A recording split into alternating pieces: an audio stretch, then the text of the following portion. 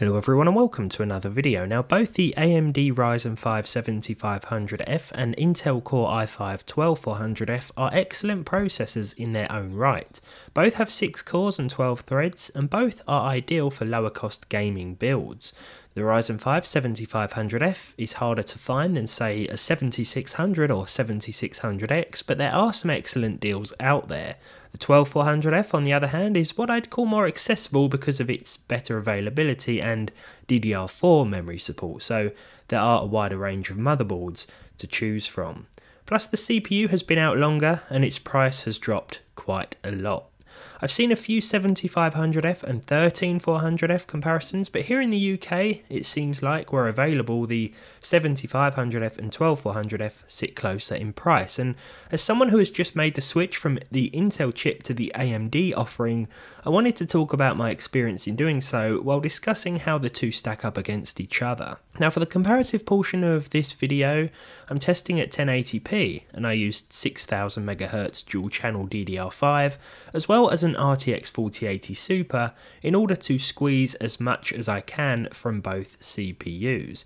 This probably isn't representative of what you'd probably build if using either of these CPUs, and this is important to note because if you're using a mid-range graphics card, say a 4060 Ti, or maybe something more entry level, then the difference in gaming scenarios between these two chips is going to be even more negligible.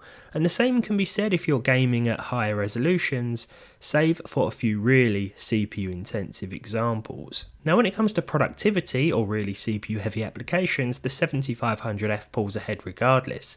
As someone who likes to create videos, I've noticed that the render time in DaVinci Resolve is quite a bit faster than it is with the i5. The i5 is still snappy, don't get me wrong, but my 1 minute example video which took 45 seconds to render on the 12400F took just 33 seconds with the 7500F. In the following game results, and despite using a 4080 Super, there were still some instances where the i5 and Ryzen CPUs were really close. Different games will produce different outcomes of course, but let me show you how a few of my favourites ran. The first is Cyberpunk, a game that has some really processor intensive scenes, particularly if the crowd density option is turned right up.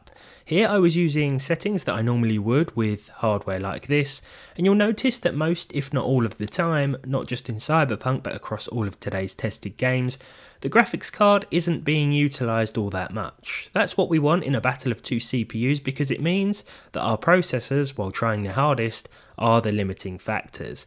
This helps showcase a clearer performance difference between them. In Cyberpunk here, the difference in frame rate was 8 FPS on average, with an 8 FPS difference for the 1% low figure too. The most significant change was with the 0.1% figure, which at 12 FPS higher with the Ryzen shows us that things remained more consistent. Next up I tried Kingdom Come Deliverance. This game can be very system intensive, especially in towns and settlements, and that is certainly clear to see in Ratai, where both of these 6-core 12-thread bargains are suffering a little bit. The 12400F did a little better here actually, because although the average and 1% numbers were similar across the board, the higher 0.1% figure represented more consistency with the Intel chip. To be fair, it was far from perfect with both. Starfield up next, and again the results were very close, apart from the 0.1% low which this time fell in favour of the Ryzen. Both gaming experiences were pretty smooth though. It'll be areas like this that are more CPU intensive as NPCs fill the streets and settlements. The Witcher 3 fared ever so slightly better with the i5, but to be honest there wasn't much in it, with similar average and percentile lows across the board. Either chip is going to give you a decent gaming experience. Again, the 4080 Super is just sitting back and relaxing here as our processors get put through their paces in demanding areas of the map. I certainly anticipated bigger differences between these two CPUs, but I guess it depends on the game, and if we were using the i5 with a DDR4 setup, then there might be even more variation. Nice to see the i5 can keep up though in some scenarios as part of a modern PC build. Another game where aforementioned differences were noticeable was with Spider-Man. There was a 10 FPS difference on average in favour of the Ryzen, but the 1% low was identical across both. The 0.1% low was higher with the i5, 72 compared to 63.